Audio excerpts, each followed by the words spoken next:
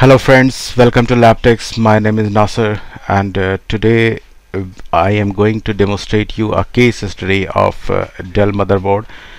As you can see here, the part number is dv14_HR_motherboard 10315-1. So as there is a problem that when we plug into the motherboard, so the symptom is like that. I would like to demonstrate you now. So sorry for that, I cannot show you my power supply, but you see that this particular light blinks once. This one blinks once and then sudden off. But first time, after few moment, when I leave it aside, after few moment when I see, we find that there is no light appears on the motherboard. And as long as the voltage is concerned, I would like to show you that what voltages are available. So here let's check few voltages. So this is the very new type of video I am trying to make. If any mistakes, I beg your pardon for that. Now let's come and check. I will try to improve you, inshallah. Now let me check 3.3 and 5 volt. So here it must be 3.3 volt is perfect, 5 volt is perfect. I think no more voltages is available on the motherboard. So what could be a reason behind it? And sometime when I feel that I insert the DC jack into the motherboard, I see in this motherboard without RAM it's constantly on sometime, but with RAM on and sudden off. So this is a very unique issue in this motherboard. So let's check what types of motherboard this is. Somebody has already done the BIOS, so let me zoom it. And controller IO is also done. It is also done, and this IC is removed from here. So if you start checking from the beginning, let's come and check. So this is the motherboard diagram, okay? And here, as you have heard about the PSL logic, so here is the positive PSL logic, where you are required high voltage instead of low, as you used to get in the 3542 motherboard. There must be low PSL logic, but here you will see that PSL1 and PSL2, here is the information. So here is the PSL1 and PSL odd. We need to check these voltages, okay? So let's come. I would like to switch my camera. So as you can see, this is the controller IO Novotone 795P AODX, and here what I need to check, that do I have these particular supply, like here as I have shown you on the pin number 72. There must be PSL in high 72. Let's come and check 72 number pin. So you pay attention on the 72. So let me adjust my camera. So 32, this side, it must be this side. So let me check. This is the 32, 64 and 65, 70, 72. Here let me check this supply. So unfortunately we don't have this voltage. We don't have voltage on this point. Now this was not 72, this was 73. Sorry for that. 70, 71, 2, 3. Let me insert the DC. Now it is perfectly fine. Now you can see here I'm checking 73 number, and we have 3.2 volt available, and PSL odd, it must be 3.3 volt.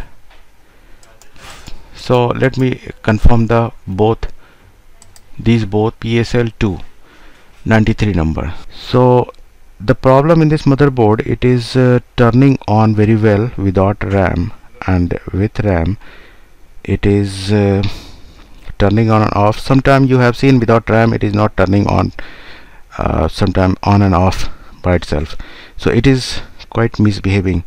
You can see that there is a corrosion on the pins. You can see the corrosion on the pins.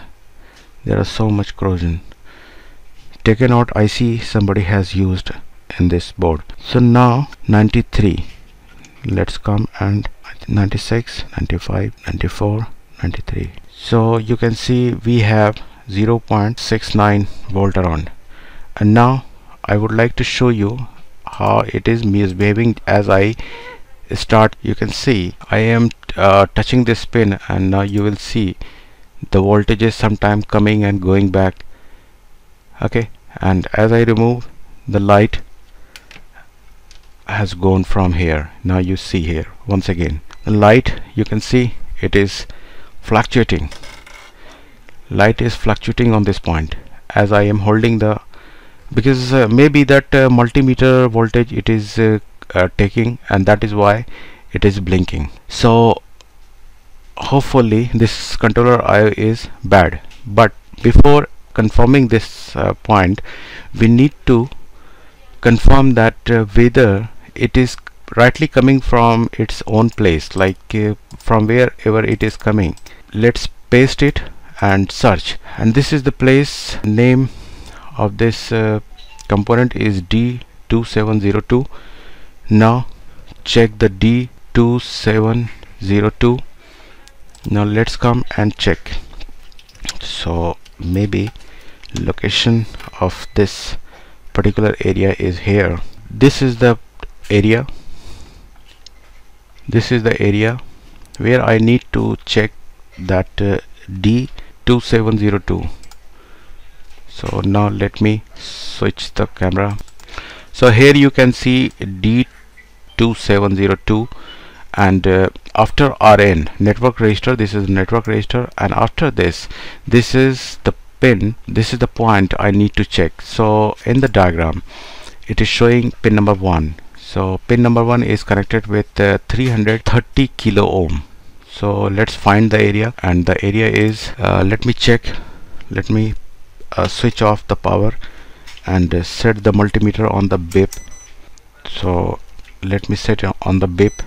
First of all, I have to check that where it is connected. RN, this one. This is the register.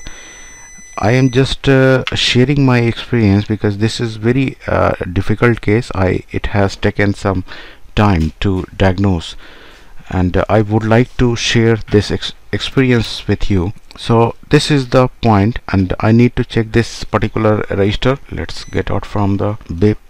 Now 390 kilo ohm. So this is the absolutely right. I need to check this particular area, that do I have the voltage on this point. So let's figure out. So I need to check this particular register, that do I have the voltage on this point or not. So this is the register. So let me turn it on. As I have turned on, you can see that this particular area of the diode is having 3.3 volt, but it is not going to the pin number 93. As you can see, this is the pin. As you can see, I have copied this, and this is the pin where it should go to the pin number 93 of the controller IO. As I have searched it, and it is not going. Now let's search it. Now it is going to pin number 93. Let's check once again. Do we have? So here is the controller IO and the pin number 93. Now 93, 94, 95, 96, 93. See here how the voltage is fluctuating, and now you can also see that what is the condition of the motherboard. Now let me switch the camera. Now you see how the light is blinking. See, as I keep the pin on the pin number 93, the light appears and goes, and also this light is fluctuating. So as I remove the multimeter, you see that this is not detecting that PSL logic 2. Now need I to replace the controller IO, or need I to make a jumper wire? So I rather prefer to put a jumper wire on this point. Now let's come and put some jumper wire, manageable work. So let me show you how we will do this. So we have jumper wire on this point, so I need to put a jumper wire from the from this area to the diode or resistor. So now you see that 93, 94, 95, 96.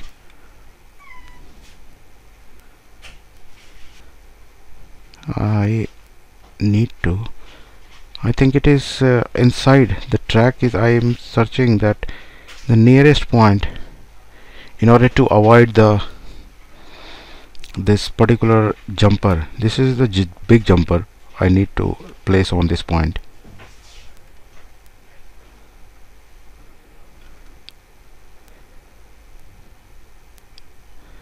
So this seems okay.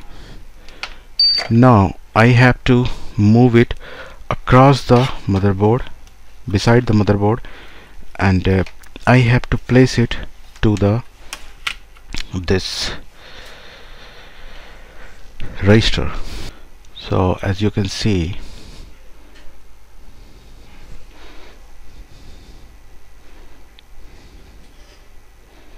I have to cut it.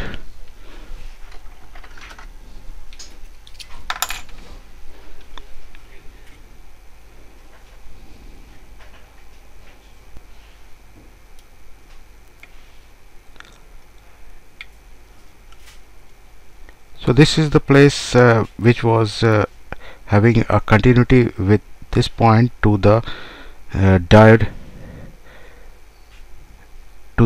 of D2702, and this is the PSL logic 2. Now I think I need to switch the camera, and I will insert the DC jack, and you see the light glows on this point continuously, and now the load is 0.519 and it is absolutely on. Now I think I need to check the display on this motherboard. Let me insert the RAM and let me check the display.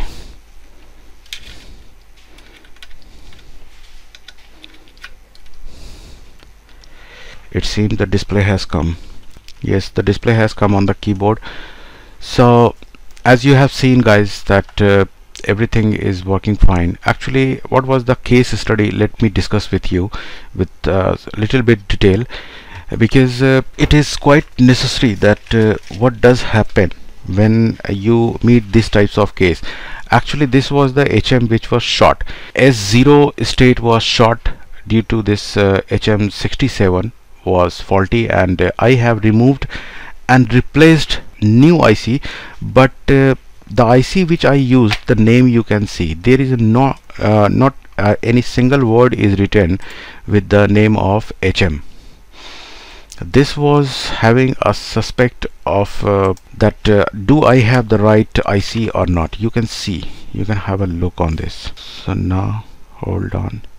Now you can read the name of the IC, what is written anywhere.